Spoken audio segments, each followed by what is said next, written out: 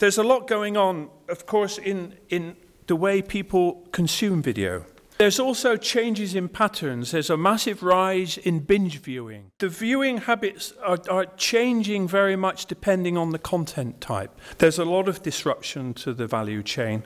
I'm just going to give a little bit of background about what's happening in the industry, the trends, and what's happening in the broadcast market and the satellite broadcast market as we introduce our talks about next generation video networks. If you look at the viewing habits compared to a few years ago, where people just sat in the living room watching TV, things are very different now. There's a lot of streaming on-demand content, and the usage is soaring, especially amongst the younger demographics. They watch video, streaming video on their tablets, on their smartphones, on their laptops. What is also happening is that the viewing habits are changing very much depending on the content type. Before, again, there was a TV, and whether you watch sports or news or your soap opera or your favorite series or films, you had the television to watch on, unless, of course, you went to the cinema. But now the content type is very much driving the future evolutions of television. If you look at the live premium sports market, this is the thing, the rights and the monetization of premium sports, that is what is driving all the pay TV platforms. That is the reason why people buy BT Sports and Sky in the UK.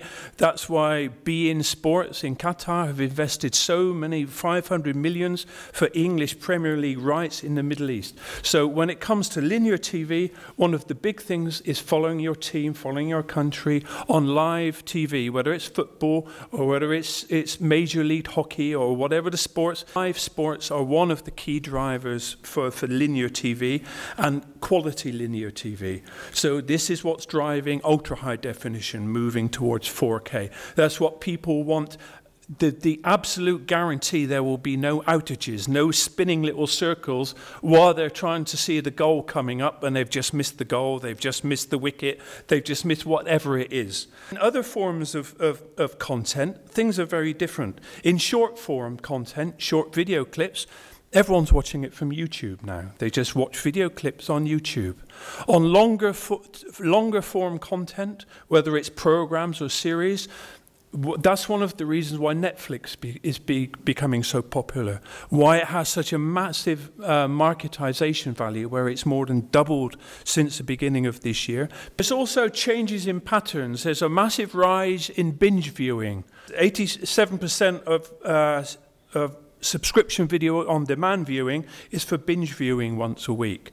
So there's a big change in the way people are actually consuming video content, which of course is driving the way that this TV and this video has to be provided to those viewers.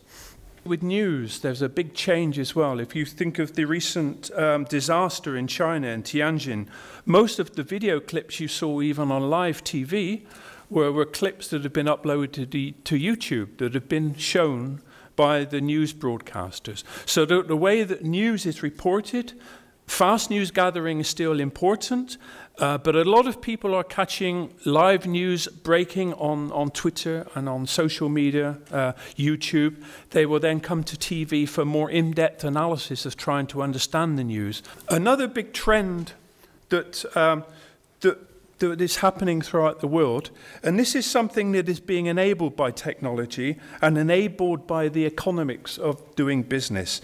And what this is doing is fueling an entire new infrastructure, and there's no catchy term for it, but geographically dispersed thematic channels.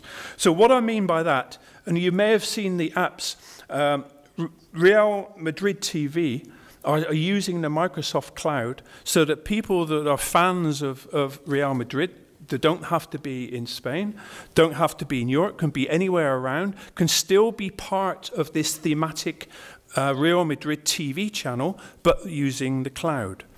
The same sort of thing for expat TVs. If you go to the Middle East, of course, there are lots of expat workers from around the world, and there's a lot of thematic channels for Filipinos living in the Middle East, Sri Lankans in the Middle East. Wherever you go, the same sorts of things are happening. So different communities are watching the same channels, but they're no longer in one geographic community. That community is dispersed around the world. In the end, what people want is the content. You have this adage of content is king, but it is no more prevalent than now. And all of those things are indicative of what's happening in the broadcast transmission market. There's a lot of disruption to the value chain, and there's a lot of established players that are hurting badly because the economics have changed. But again, there's a lot of opportunity. And there's also opportunity for existing suppliers like satellite. Now, with EUsatcom, one of our big focuses, of course, is on satellite. And generally, the satellite is still being used and in still good shape, but due to the increased complexity in the market, it is somewhat hidden from view. Which comes to the point of this conference, and this diagram we have created for this component is on next generation video networks. Now, how will the broadcast transmission players tackle and manage this change in the broadcast market, the change in viewing habits, the change in the value chains?